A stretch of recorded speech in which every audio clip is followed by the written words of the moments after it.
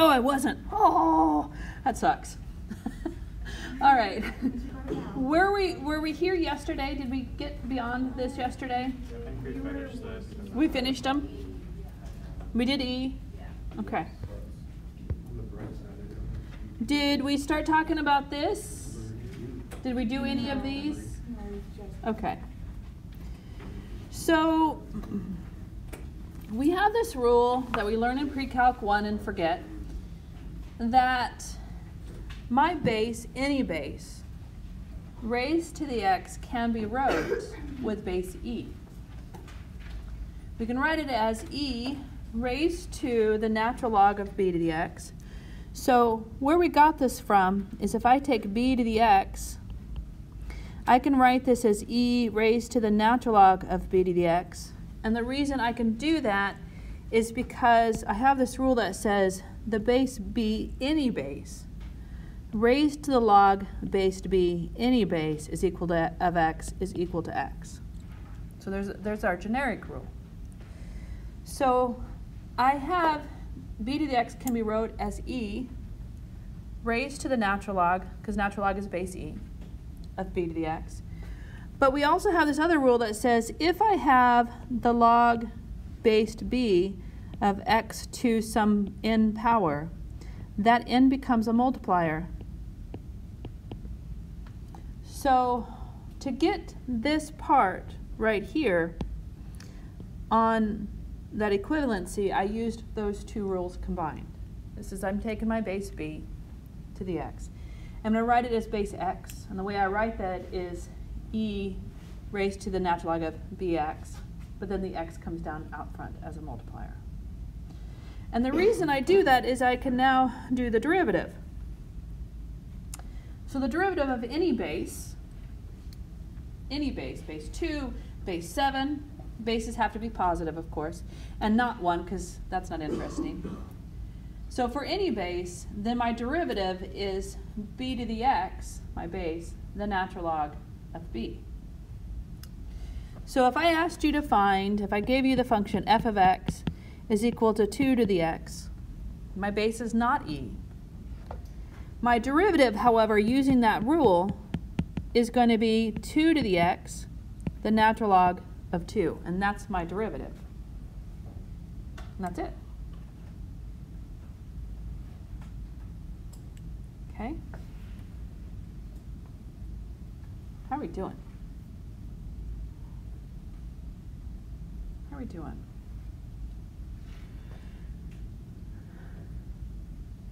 So, if I have a log besides the natural log, so I have any log besides the natural log, then it is going to be 1 over x, the natural log of my b value. This is actually true for the natural log is true. Natural log is true for when we have e to the x. So our previous one that we learned is if y is equal to the natural log of x, y prime is going to be equal to 1 over x, the natural log of e. But what's the natural log of e? Just 1. So a special case is what we learned yesterday. For all of them, this will hold true for all base, as long as your base is not 1 and greater than 0. We just did the special case yesterday because the natural log of e is 1.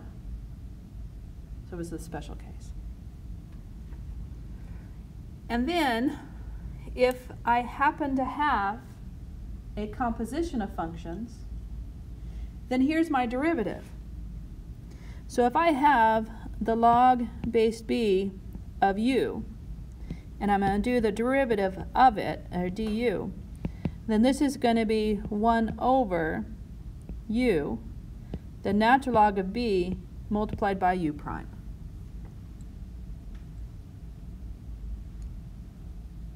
Which is exactly what that says, but they're using g of x.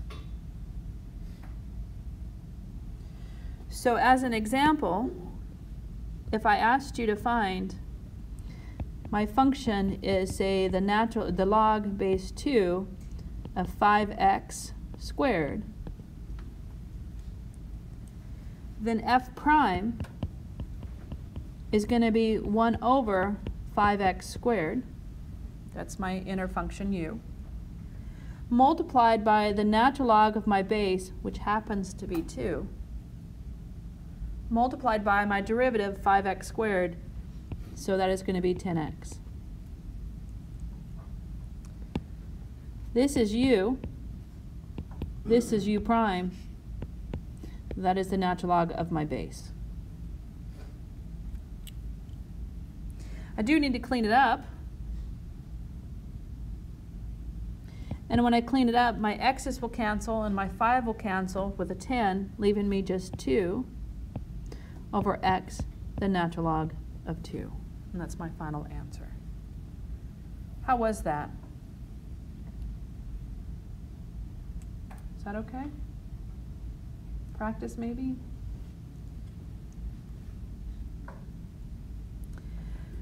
Now, going back to where we started with b raised to the x, if I have my function f of x is b to the u, where u is a function, then my derivative, f prime, is going to be b to the u, the natural log of b, multiplied by u prime, which is exactly what that says, but with a g of x. So if I'm asking you to find, as an example, f of x is equal to 2 raised to the 5x squared, then f prime of x is going to be 2 raised to the 5x squared, the natural log of 2, and then multiplying by the derivative of 5x squared, which is 10x. So this part represents my base raised to the u. This is the natural log of my base, and this is my u prime. And I'll stop. So there we go, all of its glory. I'm going to do f, and you all can do the rest, but I'm going to do f. So I'm going to make f larger, so, oh, look at that, the joy never ends, but I'm going to do f. And g isn't that bad, it's just the product rule. G actually is not that bad. So I'm going to do f. Now remember, my derivative d du of the log based b of u is equal to, come back up here, it is equal to 1 over u, the natural log of b, u prime. So this is going to be equal to 1 over u, the natural log of my base, u prime. So that's what it equals. So my f prime here is going to be, well, first thing, I have to tell you that this is u. So I should do the derivative of u. So my u is equal to 6x to the 4th plus 3, the quantity to the 5th power. That is u. Not just the inside part. That entire thing is u. So then u prime would be 5, 6x to the 4th plus 3 raised to the 4th power. And then I have to do the derivative of the inside, which is going to be 24x to the 3rd power. So that is my u prime.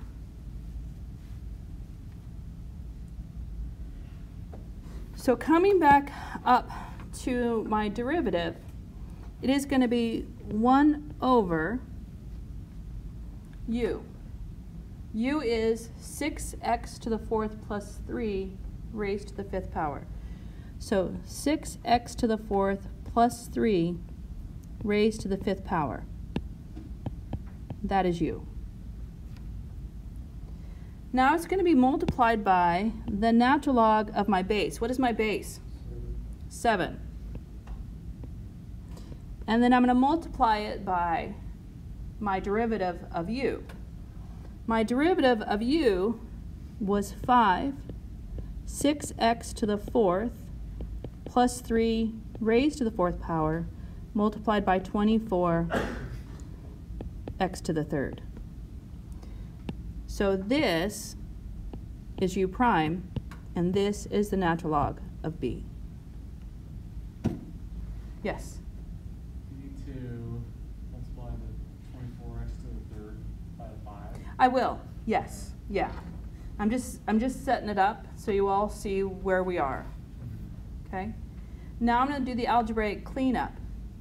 So the algebraic cleanup here is going to take my 5 and multiply it by the 24x to the third. So what is 5 times 24x to the third? 120.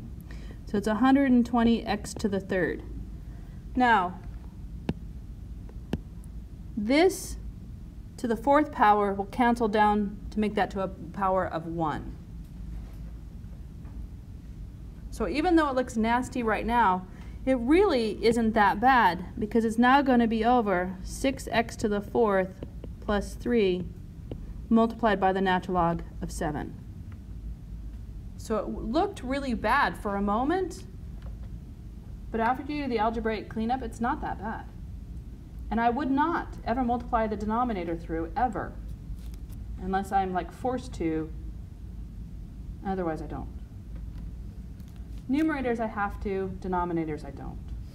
Because I hope against hope, that denominators shake itself out. Okay? So, yes? You take the second derivative, then would you multiply it out? So if I had to do the second derivative, I probably still wouldn't multiply it out, and I'd just do the chain rule a lot. Glutton for punishment, I don't know. All right, here you go. Please do the first from A to D, please. So on A, nice straightforward derivative, y prime is equal to, using the rule that I have, 2 to the x, the natural log of my base, multiplied by derivative of x, which is just 1. And the reason I'm doing that is because I'll need that for the second one. Now, you don't have to put 1 there. You don't have to put 1 there, because the derivative of x is just 1. So this is b to the u. This is the natural log of b. This is u prime. How was A? Okay. Now, with B, I have to use the product rule here. So I need to find the derivative of 4 to the negative x. U prime is going to be 4 raised to the negative x, the natural log of my base, the derivative of negative x, which is negative 1. V is sine x. My derivative of sine x is just cosine x. So now I'm going to use the product rule. The product rule then gives me y prime is going to be equal to 4, I'm going to write the negative out front. Is that okay if I write the negative out front? Negative 4 raised to the negative x, the natural log of 4, multiplied by my sine x. And all I did there was u prime v. That's all I did there, was u prime v. So then the second part is going to be the derivative of v, which is cosine x, and it's going to be multiplied by my u, which is 4 raised to the negative x. So this is v prime, and that is u. Okay? If I wanted to, I could factor out, you're shaking your head. If I wanted to, I could factor out a negative 4 raised to the negative x if I was inclined. I'm also inclined to just leave it as it is. Okay? How is that one? Okay. Now, if I'm looking at p, I'm going to just rewrite p as p is equal to 40 multiplied by 1 plus 2 raised to the negative t. Raised to the negative 1, thank you. And the reason I'm going to do that is because I don't really care for the quotient rule myself, but if you wanted to use the quotient rule, that's totally fine. Now, in this case, my u is 40. That means my u prime is 0, which means the first term in the product rule is going to go to 0.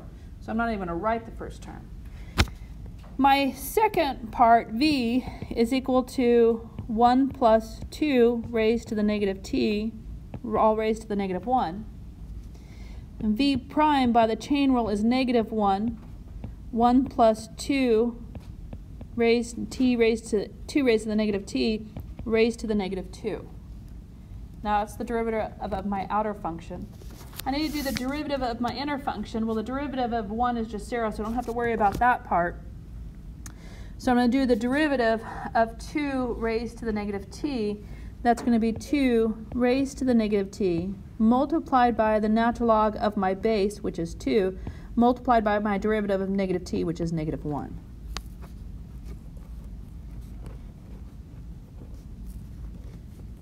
How are we doing? So, p prime, or the derivative of p with respect to t, if you like that notation better, is going to be equal to, well, my first term on the product rule is 0, so I don't have to write that. My second term is going to be 40 times negative 1, well, I'm going to write that as negative 2t raised to the negative t, if that's okay. I'm just going to move that forward. Oh, I have double negative, so it's going to be positive anyways. Oh, that's nice. This negative and this negative will make it positive. So that's kind of nice. And then the natural log of 2, and then multiplied by 1 plus 2, negative t to the negative 2. I'm just going to clean this up just a little bit, because it's just a little ugly. So I'm just going to rewrite this as 40 multiplied by 2 raised to the negative t, natural log of 2, all over 1 plus 2 raised to the negative t, the quantity squared. It just looks a little bit better. How was that one? A little shaky, but okay. All right. So D is the next one. The derivative of the natural log is similar to the derivative of the log-based b. What ends up happening if you use the exact same rule, which is totally fine, if you use the exact same rule, then dy dx is going to be equal to 1 over 10x multiplied by the natural log of my base, which happens to be e, and then multiplied by my derivative, which happens to be 10. But the log base to e is 1 all day long. So this is just going to be 1, oh, it's 10 to the x. Oh, 10 to the x. I just like 10x. So 10 to the x, and then the natural log of e. Now I have to do the derivative of 10 to the x, which is 10 to the x, the natural log of 10 multiplied by my derivative of x, which is just 1. What happened to my 10 to the x? What happened to those? They cancel themselves out. And the natural log of e is just 1. So what is my final answer? Natural log of 10. It's not too bad. How are we doing? Yes? Will you go back down to the last one? This one here? Yeah.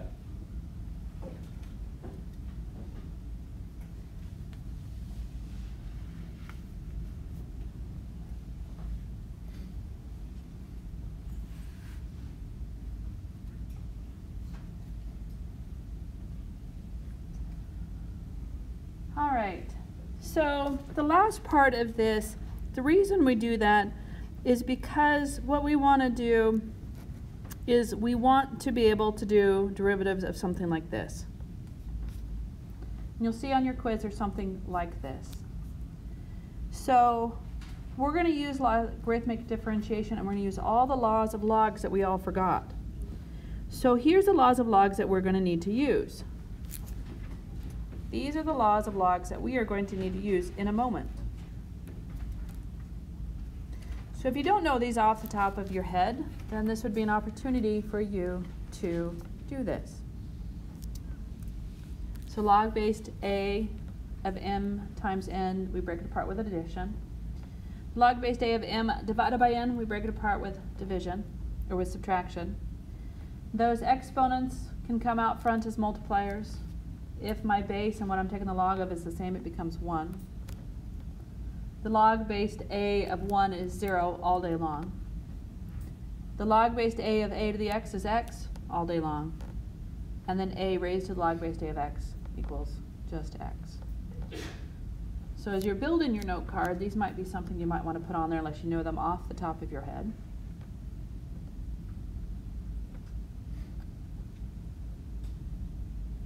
So I'll pause this and give. So if I have to do a differentiation of something this interesting, then the first thing I'm going to do is rewrite this as y equals the square root of x squared plus 3 minus 5 raised to the 4th power. It is multiplied by 2x minus 1. It is multiplied by x to the 2/3 minus x plus 7 raised to the 4th power. All divided by 1 minus 4x squared, 7x minus 9x squared. Now the reason I'm going to replace that with y is we're allowed to take the cosine of both sides. We're allowed to take the sine of both sides. And we are most definitely allowed to take the natural log of both sides. So I'm going to take the natural log of this side. I'm going to take the natural log of this side. The reason I'm doing this is because I'm going to use my laws of logs to break this apart.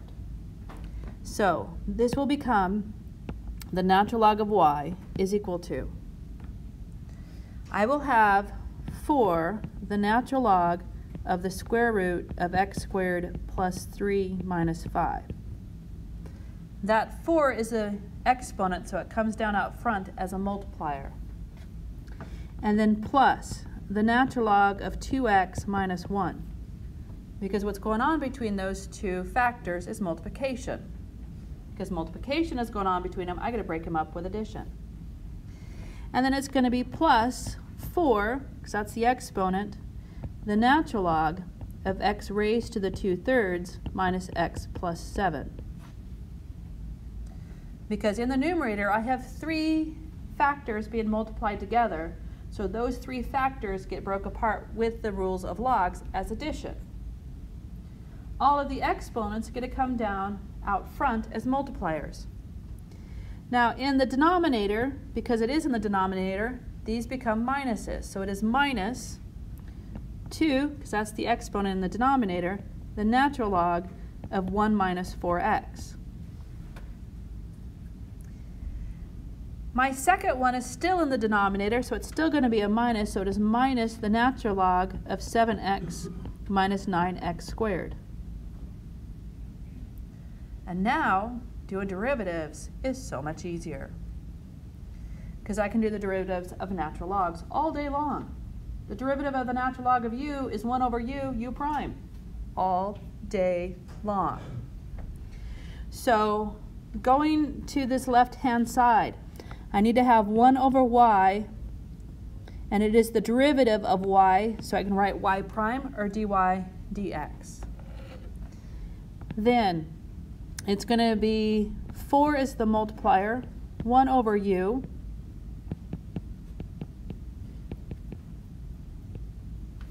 multiplied by the derivative of u. So I'm going to be doing the derivative of this piece.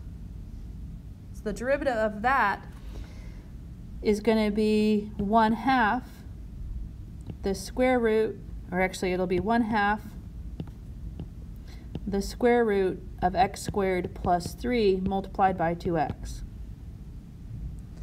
So that's going to be x over the square root of x squared plus 3. That is the derivative of the first term. Then I'm going to do the derivative of the second term, which is 1 over 2x minus 1 multiplied by the derivative of 2x, which is just 2. Then I'm going to do the derivative of the next one, which is going to be 4, 1 over x to the 2/3 minus x plus 7, multiplied by that derivative, so it'll be 2/3 x raised to the negative 1/3 minus 1. Yes? What happened to 5 minus 5? Oh, when I do the derivative of that, the derivative of 5 is 0. Then I'm going to do the derivative of the next one, so minus 2, 1 over 1 minus 4x, multiplied by the derivative of that, which is negative 4. And then the last derivative is minus 1 over 7x minus 9x squared, multiplied by 7 minus 18x. So much easier. Could you imagine trying to do that with the chain rule, the product rule, and the quotient rule? Now, there is one last step, and the last step is we are solving for y prime. So what that means is I need to take this lovely thing right here that I just had, and I need to multiply it by y, because on this side I have 1 over y there. So I'm solving for y prime. So I need to multiply both sides by y, where y happens to be this lovely thing that I started out with. And there is my final answer. On the one on the take-home quiz, for the love of gophers, do not clean it up algebraically. Just do the derivative, do not do cleanup. I'm begging you. Have a great day. All right, now that we've done the most difficult one, let's take a look at an easier one. So let's take a look at A. I'm going to replace f of x with y. So y equals x squared cosine of x. Excuse me. So I'm going to take the natural log of both sides. So I have the natural log of y is equal to the natural log of x squared cosine x. And then using the rules of logs, this is going to be the natural log of y is equal to, between x squared and cosine, it is a multiplication, so I can break that apart as the natural log of x squared plus the natural log of cosine x. I'm going to go a bit further and bring that exponent down, so it's going to be 2 the natural log of x plus the natural log of cosine x. Now I'm going to do the derivative. So I'm going to have 1 over y dy dx is equal to 2, 1 over x, the derivative of x is just 1, plus 1 over the cosine of x, and the derivative of cosine is negative sine x.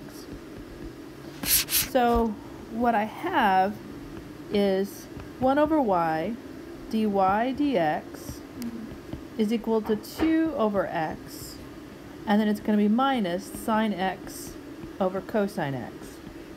Now I'm solving for dy dx, so I need to multiply both sides by y. So I'm going to multiply this by y.